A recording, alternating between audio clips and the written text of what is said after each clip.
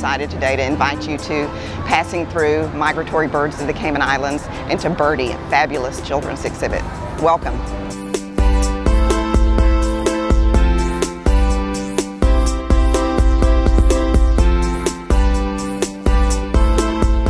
International Museums Day is an extremely important day. Museums around the world are created really in service to society. They collect the treasured objects, from people's past.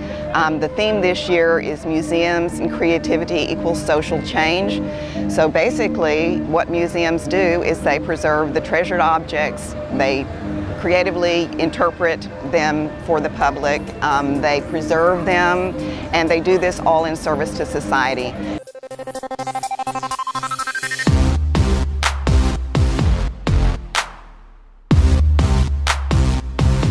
Lukia is a bi-monthly traditional arts festival that we do at the museum, where we invite traditional vendors into our courtyard and they can display, sell, demonstrate any of their skills. Behind us today we have some ladies cooking some traditional food. We also have soldier grab races and thatch making, so we try to do that once every other month.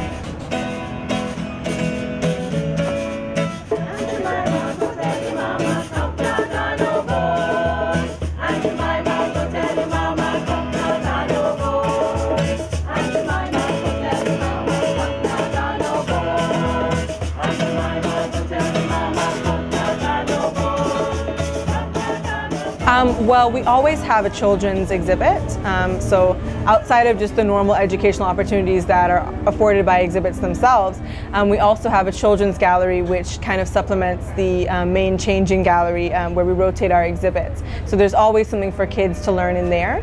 We also have our speaker series that we do every other Tuesday of the month. And we also have tour opportunities as well, and if you're looking to book a school tour, school students do get in free, and then we have guided tours as well.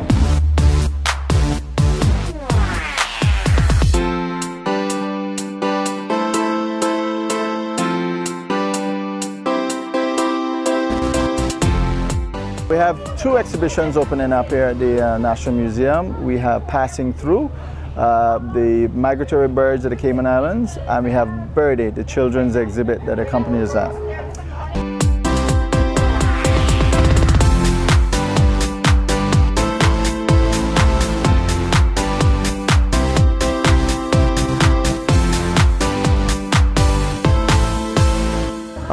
The exhibition is, I think, primarily about photography and the tracking of the migratory birds.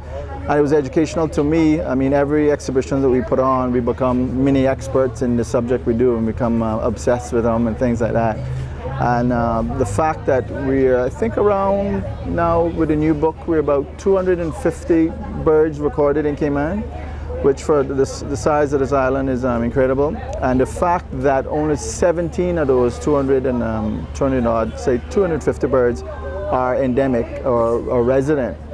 So we have the exhibition compartmentalized in resident birds, wintering birds, summer birds, and the rarities of birds. And there's also a section on the tracking and how this is done. And some of the birds that you find here, you don't realize are actually coming from the Arctic.